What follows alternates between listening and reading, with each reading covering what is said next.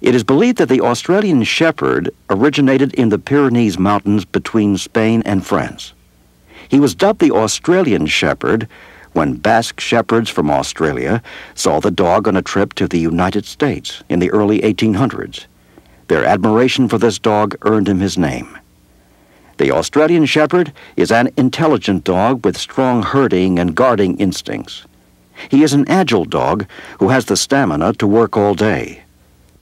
When measured at the shoulders, males stand between 20 and 23 inches in height.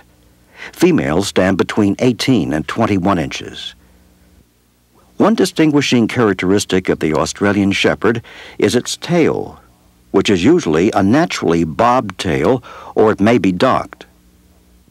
The coat is moderate in length and somewhat coarse in texture. The coat can be either straight or wavy.